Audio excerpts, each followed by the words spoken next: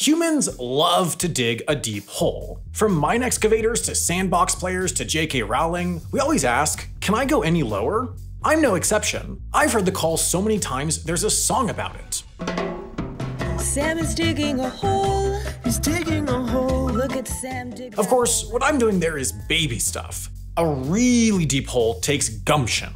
And also special equipment, over 50 kilometers of pipes, countless drill bits, a bunch of mud, 200 tons of string, and so much money. Or at least that's what it took to dig this, the Kola Super Deep Borehole, the deepest hole on Earth. It's here on the Kola Peninsula, and it's 12,262 meters deep, or about 7.6 miles, or about the distance between the Bronx Zoo Sea Lion Pool and the Central Park Zoo Sea Lion Pool, or between the Central Park Sea Lion Pool and the Prospect Park Sea Lion Pool, or the Prospect Park Sea Lion Pool and the New York Aquarium Sea Lion Pool. In short, it's a deep hole, and New York City has very evenly spaced sea lions. According to locals, the hole is so deep you can hear souls crying out from hell, which is almost true. The sounds are my writers, who got stuck down there 3 weeks ago and are singing their way through Bjork's catalog. JK, untrue, they wouldn't even fit. The hole is just 23 centimeters in diameter at the bottom. You could barely fit a frisbee. So why drill a skinny little hole deeper than the Mariana Trench? The answer, like so many questions, is science. Wait, what's that? Zoom in on that. Oh, of course. The answer, like with so many questions, is the Cold War. See, in the latter half of the 20th century, as the superpowers flexed on each other by racing up to space, they also raced down to Earth's mantle, i.e. the as-yet unbreached layer between the molten core and our home, the crust. The Soviets cooked us here. The US's plan was led by the American Miscellaneous Society, who decided to drill our hole here because the crust is thinner under the ocean floor. In 1961, they drilled a 183-meter test hole 3,600 meters underwater, miraculously coming in on time and under budget. But everything after that was an expensive, mismanaged disaster. The hole never got any deeper, and Congress pulled funding in 1966. On May 24, 1970, the Soviet Union started drilling the Kola Hola. By 1979, they'd beaten the existing deepest hole record, and 10 years later, they reached the current depth of 12,262 meters. Just after that, the Germans tried to dig a competing hole, but ran out of money a bit over 9.5 kilometers down. For reference, here's the reverse Empire State Building. Here are the US and Germany's flop holes. And here's the Kola Super Deep Borehole. It was dug by a modified version of a rig used to drill oil wells, which got the hole 7,263 meters down, or just over 4.5 miles. After that, they upgraded to a rig that could lift 400 tons and hopefully drill down to 15 kilometers of depth. The drill bits that did the job were like rotating spiky discs, each of which could grind it out for about 4 hours before needing to be pulled out of the hole, disassembled, and replaced, which could take over 8 hours. So if you did more than 4 hours of work today, congratulations! You worked harder than a drill bit, and shouldn't have to toil a minute more. By the way, in those 4 hours, one of those bits could drill down like 10 meters tops. No wonder it took so long.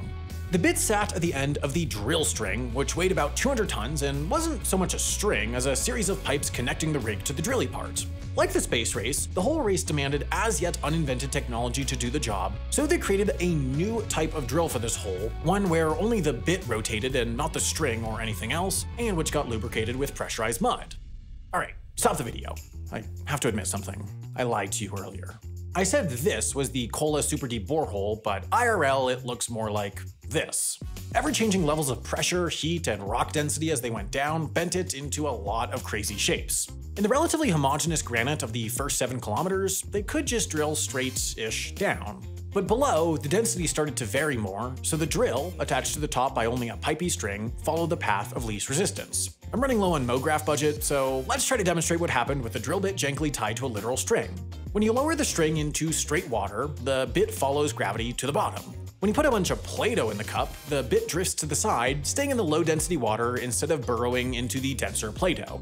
Same thing happens with different density rocks. But why not just let the hole twist and bend and find its own way down? 2 reasons. 1, to dig a hole this deep, you can't just dig it. You also have to reinforce it all the way down with metal pipes, 20 centimeters in diameter, just a bit narrower than the hole itself, a task best done fully vertical.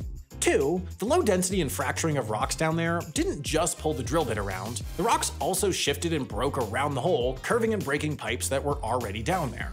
When pipe broke off, if the hole was too curved to lift it back out, they'd have to fill the hole up with concrete up to the 7-kilometer mark and start all over, undoing years of work each time. That's why it took 19 years to reach the hole's current depth, and part of why it never got any deeper, even though they were trying for years after. The big problem in the end was temperature. Their best estimates of the temperature near the hole's eventual depth was around 212 degrees Fahrenheit or 100 degrees Celsius, aka water boiling temp. When they got down there though, the actual temperature was more like 356 degrees Fahrenheit or 180 Celsius, aka cookie baking temp. Now, if I were on the team, I would just say, yippee, a naturally occurring cookie oven, throw a bunch of dough down there, and chalk it up as a win for Mother Russia. But for the scientists, the temperature was bad news. See, the combination of high heat and lower density at these depths made the rock less rocky and more plasticky. By one description, trying to drill and maintain a hole down there would be, quote, like trying to keep a pit in the center of a pot of hot soup. In the interest of journalistic rigor, we tried to drill a hole in hot soup. Didn't work. Ultimately, the hot soup problem, the constant breakage of both equipment and the hole itself, and the fact that post-USSR collapse, Russia had bigger financial priorities than hole, meant game over. The borehole's facility shut down in 1995, and they sealed it 10 years later. Now, if you stop by, you'll see a small bolted-down manhole cover that incorrectly records the hole's depth as 12,226 meters. I guess those last 36 meters are only for the real fans. But while the Kola super deep borehole story has ended, humanity continues down. In fact, since 2003, a team funded by mostly the Japanese government and the US National Science Foundation, plus a sprinkling of cash from the European Consortium of Ocean Research Drilling and a bunch of other countries, is working to drill a hole that, while not as deep as Kola, does aim to hit mantle rocks, since they're planning to drill in a part of the seafloor where the crust is only about 6 kilometers or 3.75 miles deep. In total, between the drilling boat and the onshore base and the 24/7 drilling operation, it's expected to cost $1 billion. So yes, technically, many of the world's most powerful countries are working together to throw $1 billion into a hole. And you know what? Let them. My oven's broken and I want cookies. Every time I make a new HAI video, I feel like I find out about a new crazy job. Hole builder, mountain namer, worm dropper. With so many options, how are you supposed to know what to do with your life? How could you possibly make an informed decision? Well, one place to start is with this video sponsor, 80,000 Hours. They're a nonprofit, meaning all they have to offer is completely free to you. Here's the deal. On average, you will spend 80,000 hours of your one wild and precious life working, so why not spend it making the world a better place? 80,000 hours, with their job boards, one-on-one advising, and informative podcasts about the world's most pressing problems and the people working full-time to solve them, want to help you have a fulfilling career that also, capital D, capital G, does good. So to get started on planning a career that works on one of the world's most pressing problems, join their newsletter at 80,000hours.org/halfasinteresting and get a copy of their free career guide.